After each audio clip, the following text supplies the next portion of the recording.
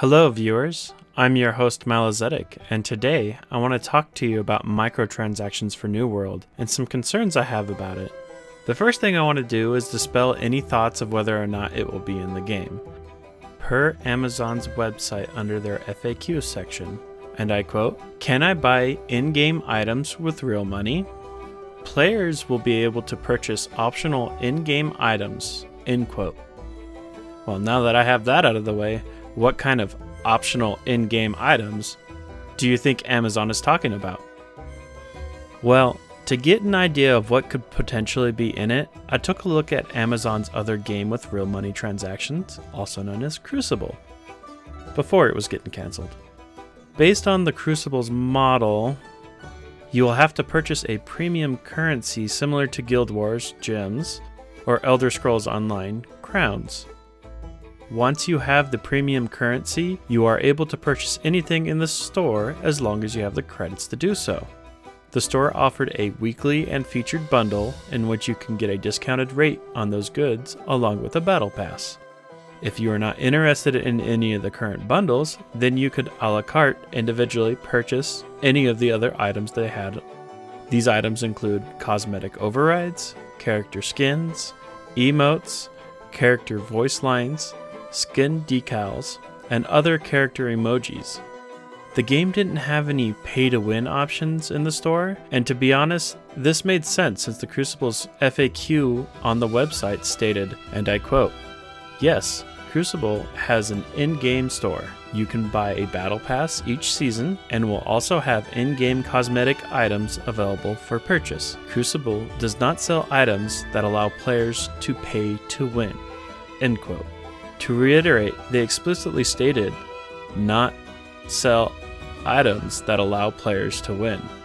Now, let's go back to New World's FAQ section and yeah, about that. If you're not picking up what I'm putting down, New World may have pay-to-win options.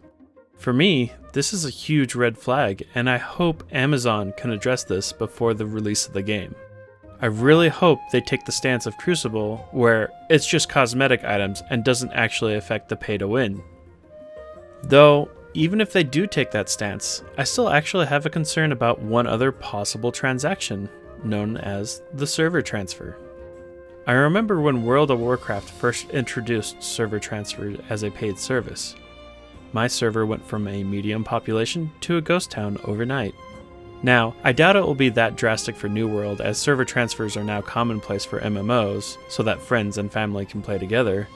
But I am concerned because of, let's say, a big named community decide to move servers? Let me give you this scenario.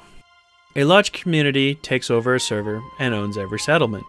After owning all the settlements for a while, they decide to drive the taxes to max because why not? They can do that. Players don't like this, so they move off the server so they can get away from these players. But now that the said community has killed the servers, there are no more PvP interactions and they kind of get bored as there's no one around except for their own community. So they too are going to have to server transfer to get their PvP thrills. At this point, the server is basically dead and the players will transfer back, but that will take some time to happen. And what's going to happen to the server that they transfer to? This is kind of what I call a server transfer cycle, where it's kind of going in a circle. The question becomes, how will Amazon address all this? If they make it where you can only transfer maybe once a month, will they make it where you can transfer but can't join a guild for maybe a month? It's hard to say. They have a few possibilities of what they can and can't do. It's just if they'll do anything about it. I would like to believe it is something they're thinking about because of the name restrictions they had in place during the preview. I'm not sure if you know what I'm talking about, but they made it where your character's name was regional based off of what region you were playing.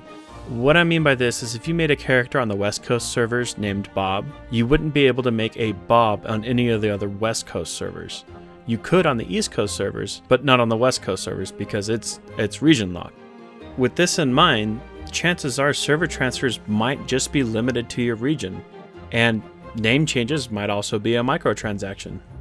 The other thing we have to consider is that we know New World isn't going to be a subscription-based MMO, which means they plan to make all their money from the in-game store along with the one-time game purchase. Let me know what you think in the comments below. Are you worried that microtransactions will ruin the game? Do you think Amazon should address this issue before closed beta? Anywho, thanks for tuning in, and I hope you have a wonderful day.